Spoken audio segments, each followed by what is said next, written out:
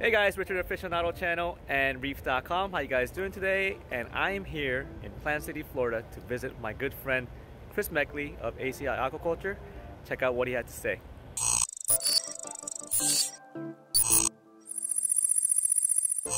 Hello, my name is Chris Meckley from ACI Aquaculture. We're going to do a short segment here explaining the reasons why pH stability close to natural seawater is very important for your aquarium. pH. It's something that has been widely known in the aquarium industry that you shouldn't chase your pH. Well, we used to agree with that, and I've had basically a low pH in all of our coral systems for the entire time we've been farming corals, and we've had really good success with the health and the growth of the corals that we are propagating. But it's always been a concern of mine that we've never been able to achieve, even in the open air environment that our farm is in, we've never been able to achieve natural seawater pH levels. No matter what we've done, even the systems that didn't have, we thought it attributed to the calcium reactors because of the carbonic acid that's being produced by injecting CO2 in the reactor to dissolve the media to raise your alkalinity, keep your calcium levels stabilized, and also help with the magnesium levels. But when we found that the system, we have one system in our place that does not have a calcium reactor on it. And we also noticed that it has a fairly low pH consistently. And the pH was bottoming out at about 7.85. Well, natural seawaters are like around 8.3. So we tried a bunch of different things to get that pH to stay up and stay stable. And most methods that are on the market didn't work for our application. You know, 2,000 gallon systems, 1,500 gallon systems, 2,500 gallon systems. You know, for us to be using the normal methods that most aquarists use, which was basically doing a Kalkwasser drip, calcium hydroxide, with us, the amount that we needed, it was just, we were constantly chasing the pH, or not the pH, the salinity. So we would have to add so much calcium hydroxide in solution that much fresh water is being added to the system that our salinity would literally drop and continue to drop on a daily basis. And most people have the exact opposite problem, where they have evaporation and the pH is, or their salinity is going up because the water is being evaporated. Well, we decided that it wasn't something that was worth for us to do because it was something we would have to constantly be adding higher top-off water with a higher salinity level in it, and that wasn't feasible because there was no real exact amount that was going to have to be done per system and how much higher the salinity level needed to be, so we scrapped it all together and just dealt with the low pH. So I've had a few people mentioning to me, you know, oh my gosh, I got this method we're doing for keeping the pH up, and most of them are just using, you know, calcium hydroxide, which is Kalkwasser. And on a smaller system, if you add a lot of it on a daily basis, it only takes a small water change to actually, of a higher salinity water, to get that salinity back to where it needs to be. So we decided we were going to go even farther and look into another method for pH control and stabilization. And I have a really good friend of mine that is back in the industry, and I'm so happy he is because he's got me back into the whole science of water, the chemistry of water, and so much to learn. When you think you know, you don't, because there's variables you didn't think about, and that's the beauty of what we do here at ACI and actually every aquarist. So what we've done is we've got my friend figured out what max concentration of potassium hydroxide, or potash, very, very caustic, very dangerous. I mean, they use it at butcher shops to melt the remaining flesh left on the bones off before the bones go to the processing plant to be used and made into dog toys. So if that says anything about what we're dosing in our coral systems here at ACI, makes you understand that everything we do is in super tiny baby steps. Might as well call them fetus steps at that point because it's very, very dangerous what we're doing to the animals if it's not done in a control and actually very, very slowly. I mentioned it a few months ago that we were doing something new with pH, and I'm very happy with what we've found as results. Well, that whole thing, I can toss it out the window, because what we were doing then and what we're doing now is completely different. Again, science. Science is amazing. There's variables that keep science going. I mean, you can never have all the variables from system to system, ever. It's impossible. There's so many different things that are going on that keeps you on your toes, keeps things interesting, and helps you learn a lot about what scientists have to go through on a daily basis to be considered credible.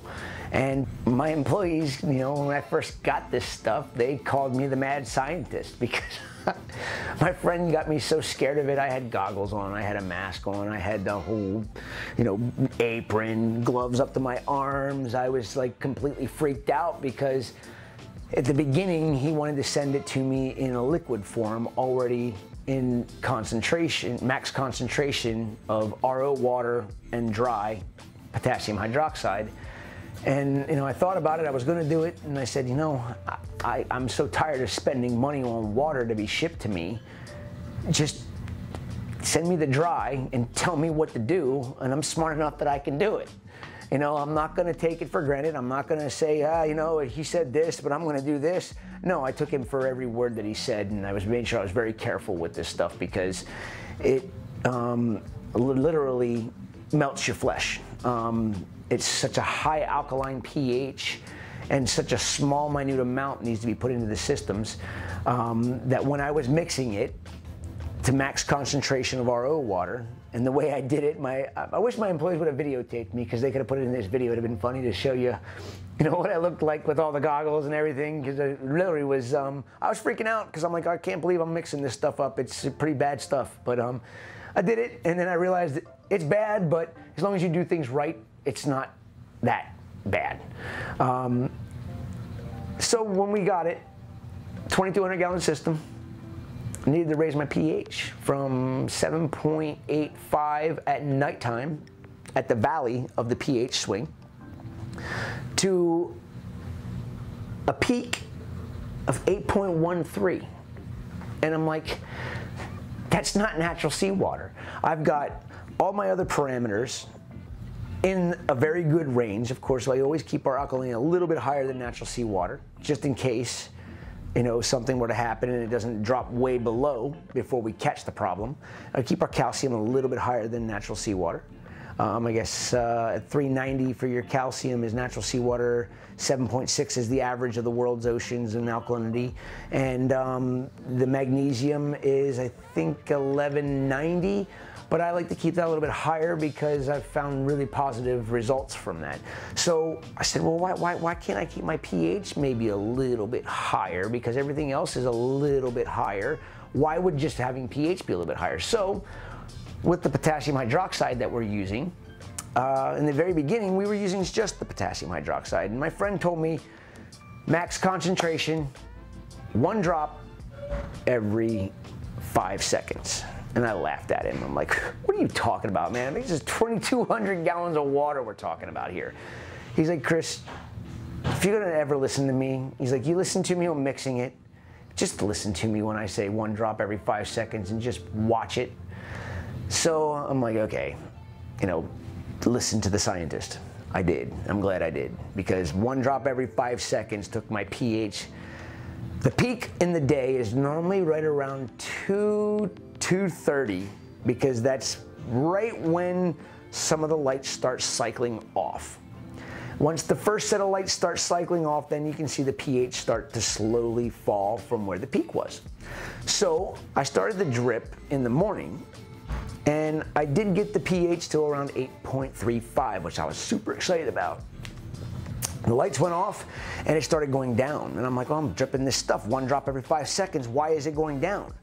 But literally 1 drop every 5 seconds, when the peak was at 8.13, to that small amount going in my system, got it to 8.35. I was blown away. So the next day, you know, I left the drip going, kept it going, and, you know, overnight it would stop because of whatever reason, you know, using something that's not a peristaltic pump to actually dose. You know, you have a lot of variables in the reason why that drip would stop or slow down, the amount of height that has to go to before it starts falling again. So bottom line, if you get a chance to do dosing on your system, do it through a Neptune system, a dose pump, or another type of dosing pump that you can get your hands on, and be very careful doing your math. Make sure you do the math correctly, because you can really mess up a system by doing something if you don't get the math right on the amount of dosing that needs to be done, alkalinity, calcium, magnesium, and especially with what we're using. And we will not be offering what we're using to anybody, because I don't want the liability. By all means, I can explain it to people, but it's on anybody using it, whether they have bad issues with it. But it's a positive thing if done correctly, is what the bottom line with this whole video is. So we ended up having to adjust the dose after multiple days of doing 1 drop every 5 seconds to a 1 drop every 3 seconds. And then we figured that out. That's about 1 mil per minute, because there's about 20 drops per ml. So 1 mil per minute. Once we figured all that out, after a week of testing it by just dripping it in, we decided to, okay, it's time to hook it up to a dose pump. And at that point, the dosing pump could do it at 1 mil a minute, but I got nervous because this stuff is so bad and so caustic and so alkaline that if something were to happen where the calibration was not correct or anything, and we dosed 2 mils a minute, the pH would have gone to 10 and I'd have wiped out the entire system. So we decided that we were going to take this max concentration potassium hydroxide and dilute it with 2 full gallons of RO water, so it was at 1/3 concentration. And then we did the math and how many mils it took us to dose it to keep it at a certain level, and we started dosing. And then it was like, okay, we're using potassium hydroxide, so we got potassium going in the system. So now where's the potassium levels? We got our pH stabilizing at a higher pH than what it ever was before. And the potassium levels, it's rising, rising, rising, rising. So that was another thing we had to play with. When we finally figured out what we really needed to do, we learned that we needed to be dosing Kalkwasser, and we needed to be dosing the potassium hydroxide at around the lowest point in our pH as it was dropping, as it was going back up, so that we could achieve stability. And I'm still not finished with what I'm doing. I still am figuring it all out. But I can tell you this, my pH has, in one system, since I've been doing this and I've been figuring it all out, we haven't had a pH value go below 8.23, because that was where the threshold was for the potassium hydroxide dosing to start. We haven't gone below 8.23 in over a month.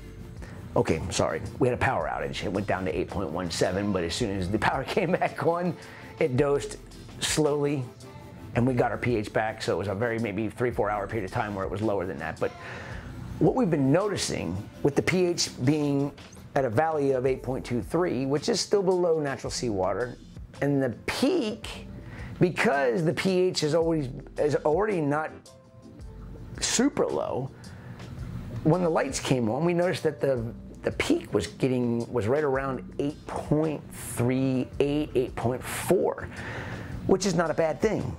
It's above natural seawater by a little bit, but again, most people run their alkalinity, calcium, and magnesium above natural seawater, so why would pH be an issue when pH is really, what I've learned, the driving factor into how every single one of the major water parameters that we test for stay stabilized. It blows my mind what I've learned from the last 2 months. Everything I thought I knew about alkalinity, calcium, magnesium, stability, I threw it out the door. Threw it completely out. Why did I throw all that out the door that I thought I knew about alkalinity, calcium, and magnesium? Well, for one, you know, when you're running a calcium reactor on your system that you're working on this little science experiment for, say, and you know, the only thing that's different about the system is the pH. Well, my calcium reactor, and I've talked to multiple people in the industry, Julian Sprung, Jake Adams, I even touched base a little bit with Mike Paletta about the calcium reactor and the amount of effluent that was going through my reactor per minute. I thought it was really strange that my alkalinity, to stay stabilized at my range that I wanted it to be in, I needed to run literally 2 liters of water from the system through my calcium reactor per minute. 2 liters per minute. And I was having a hard time sometimes keeping my alkalinity stabilized at the 8.3, 8.6 range that I like to keep it in. And as soon as I put the buffer on and we started working with the potassium hydroxide and the calcium hydroxide, all of a sudden my pH was up and my alkalinity went through the roof. It was like 9.6 and I'm going, whoa, what's going on here? What's causing this? And my calcium went up, my magnesium went well over 1600, and my calcium reactor shut off and it didn't run. My Apex said, wait, your alkalinity's too high. Shut the pH controller off, which controls the CO2 going into it, which then in turn, meant that straight water was running through the calcium reactor. And then it took about a week before that alkalinity came back down to where I have the threshold set for the pH controller to shut off. It went down to, I have it set for the threshold where it shuts off the pH controller so it doesn't go above 8.75 on the alkalinity side. So I was like, sweet, okay, we're back down to where we should be. Well, the calcium reactor pH controller came on, started shooting the CO2 into it, which a lot of people don't know what happens in a calcium reactor. Calcium reactor creates carbonic acid by injecting CO2 into it, which then lowers the pH of that water, which then dissolves the media that's in there, which then the media adds alkalinity, calcium, and if you have magnesium media in the reactor, it dissolves that as well and adds magnesium to your water. So it came back on for 6 hours and then it shut off for 3 days. In that 6-hour period of time of that reactor working like it's supposed to with CO2 injection, in 6 hours it raised the alkalinity back up to 9.5. And I'm like, something's wrong here. So okay, so I said, okay, I gotta adjust the reactor, the effluent going through the reactor. So I basically adjusted it, and I only had a little ball valve to adjust the effluent, which if anybody knows how adjusting a ball valve in little minute amounts, it's almost impossible. So I've been searching and searching and searching for a good needle valve that was 3/8 inch to fit on my calcium reactor so I could adjust it, really, really small increments. Well, I adjusted it by half with the ball valve. Finally found these needle valves, which were 50 bucks a pop, but worth every penny because now I can adjust it a quarter turn, half turn, and it barely adjusts the amount of effluent coming out of the unit. So I cut it in half. It was 3 days. The pH controller kicked back on, shooting CO2 into the reactor, drops the pH. 6 hours later, shuts off again. Okay. Alkalinity was at 9.3. So it only, with 1 liter a minute going through it, it still raised the alkalinity up from the 8.75 to 9.3. Calcium was still right in range, and magnesium was still really high. Again, only thing difference, pH. So I cut that in half. And I really couldn't adjust it any farther than that until my needle valve came. So I kind of left it alone, and it would go on. The calcium reactor would turn on for 6 hours. It would be off for 6 hours. Then it was back on for 6 hours. Then it was off for 6 hours. And finally, the needle valve came. I adjusted it. I went from dosing with just being the pH higher. I went from dosing 2 liters a minute through my calcium reactor to less than 500 mils per minute coming out of my calcium reactor to take care of a 2,500 or 2,200 gallon system. And it still baffled me as to why. Well, after talking to my friend, he's a marine scientist, he explained it to me in a little bit more detail what's going on, and it made perfect sense to me. We, in our aquariums, because we're a water in a box, We're in a house in most cases. There's not a huge amount of ventilation, so the CO2 levels determine your pH. The CO2 levels in the air in your home will determine the pH in your aquarium. And there's a couple of ways you can get rid of the CO2 that goes into your aquarium. You're never going to 100% get away from it, but the air injected into your protein skimmer can be scrubbed with a media. I think, I don't remember who makes it. Somebody makes a CO2 scrubbing media that all your air that goes into that protein skimmer can run through the media, which scrubs the CO2 out of it, which then will help keep your pH from falling. And maybe let it go up a little bit higher, but I've heard mixed opinions on whether it even does anything for your aquarium. Some people say, yeah, it worked great. Some people say it didn't do anything for them.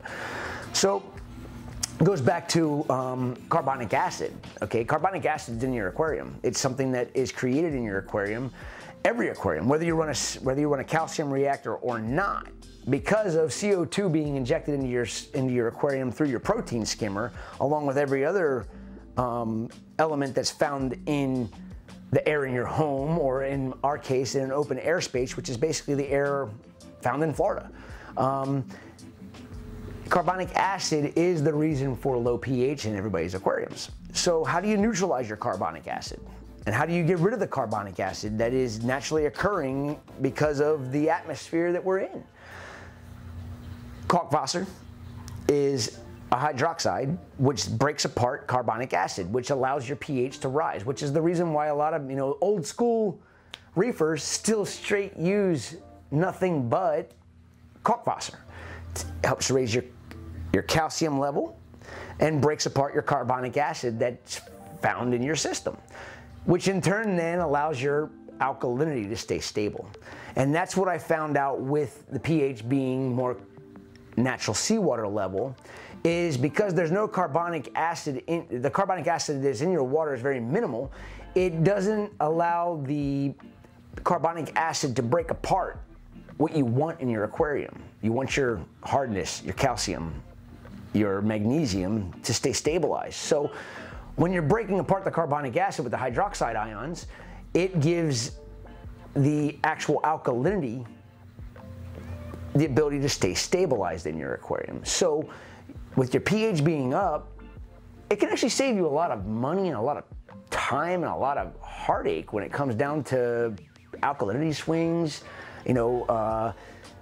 All buffers, not all buffers are created equal. I mean, some people use soda ash to buff their aquarium for alkalinity, which is, in my mind, is ludicrous, because that's the final ingredient you use to mix concrete when they're making concrete, and then eventually in time, if you put too much soda ash in your aquarium, you build up in your pipes and everywhere else. So if you can keep your pH more stabilized at a higher pH, closer to natural seawater levels, for one, you won't have to dose. If you are using soda ash, you'll be dosing small amounts of it, which will in turn not allow it to end up being an issue building up in your aquarium, turning your sand into a brick. Or if you use an alkalinity buffer such as the Two Little Fishes buffer, which is a combination of soda ash and bicarbonate, and I think it's got two of the other ingredients that are found in a real true stability alkalinity buffer. They're supposed to be sodium tetraborate and sodium sulfate are the other two that are the main ingredients which stabilizes an alkalinity buffer to make it not fall out of solution.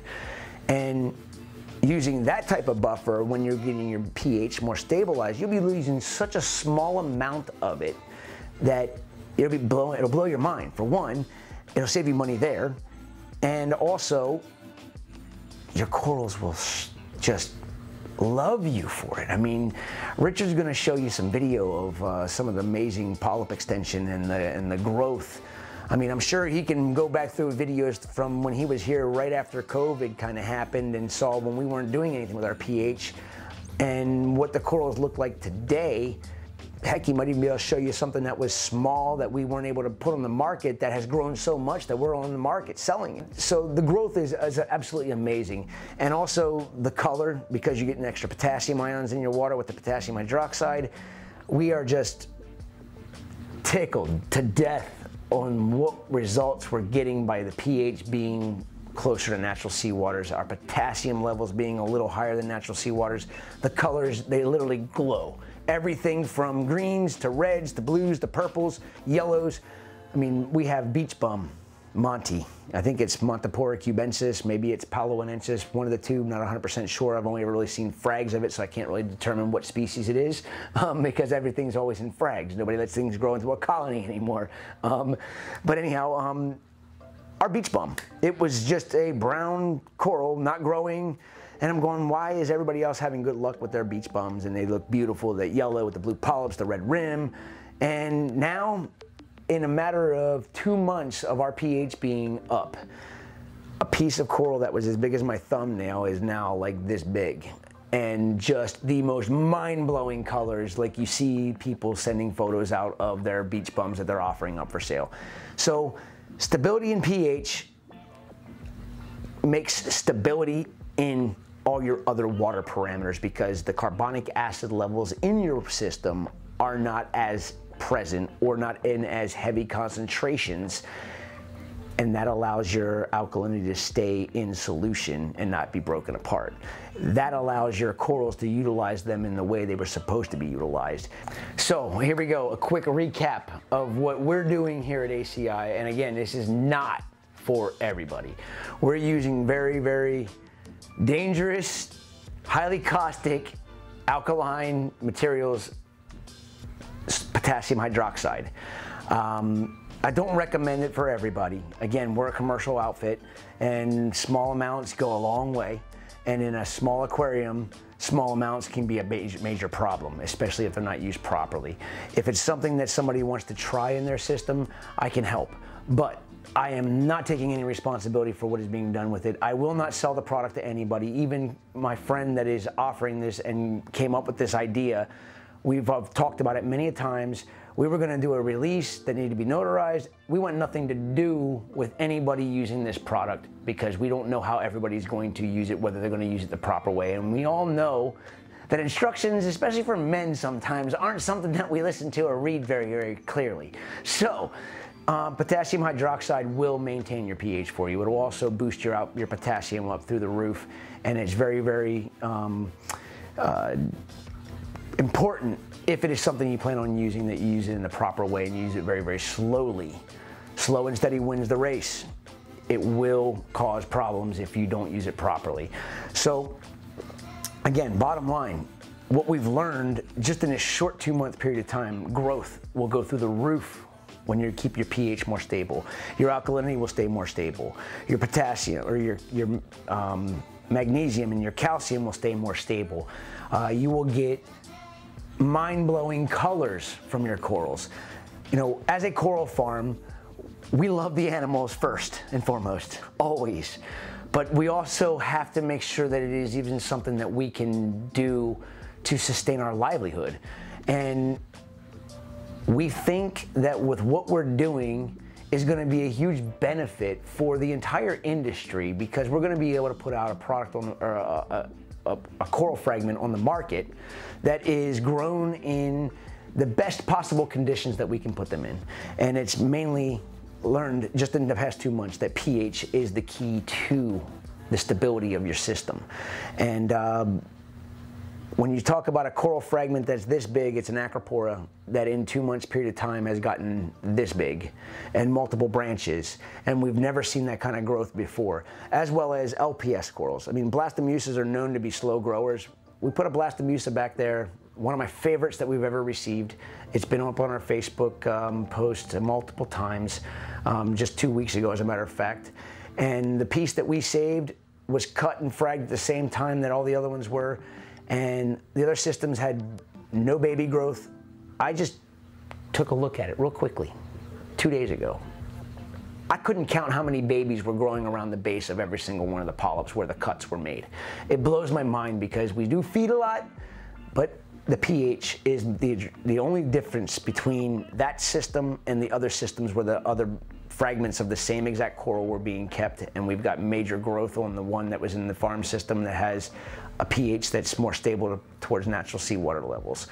So, if it's something you want to do, I'd start off with calcium hydroxide or Kalkwasser. It will work. In some cases, because of the type of home you're in or how many people live in your home, Whether you use a calcium reactor or you don't use a calcium reactor, it's going to determine. There's so many variables, I can't tell you what they all are. It's something you're going to have to figure out on your own. Start by doing everything slowly and achieve the goals that you have for your aquarium, and you will achieve the absolutely stunning results that you can get from having a pH that's stabilized at closer to natural seawater levels. So with that being said, my name is Chris Meckley from ACI Aquaculture. I really hope you enjoyed this, and I'm out.